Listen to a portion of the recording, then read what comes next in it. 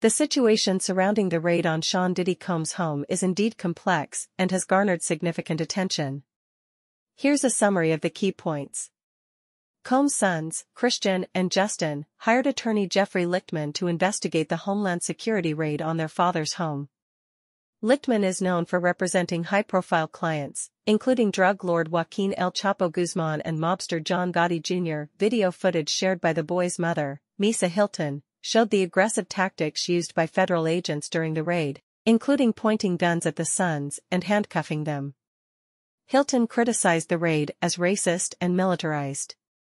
Hylton emphasized that the level of force used was excessive, particularly given that her sons were unarmed and posed no threat. She called for justice and criticized the handling of the situation. Lichtman echoed these sentiments, stating that the government's actions were over the top and suggesting that they were unfair towards Combs and his family.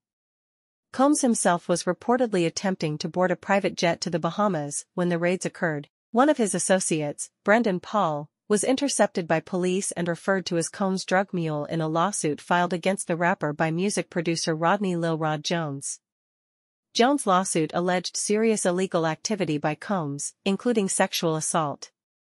This lawsuit followed a separate case by Combs' ex-girlfriend, Cassie Ventura, who accused him of beating, raping, and drugging her. Ventura settled out of court for $30 million.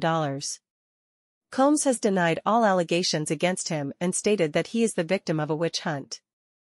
His attorney, Aaron Dyer, criticized the excessive use of force during the raid and emphasized that Combs' children and employees were mistreated. The exact reasons for the raids on Combs' properties have not been disclosed publicly, but they occurred shortly after the filing of lawsuits against him alleging illegal activities. Overall, the situation surrounding the raids on Combs' home remains murky, with ongoing investigations and legal proceedings likely to shed more light on the matter in the future.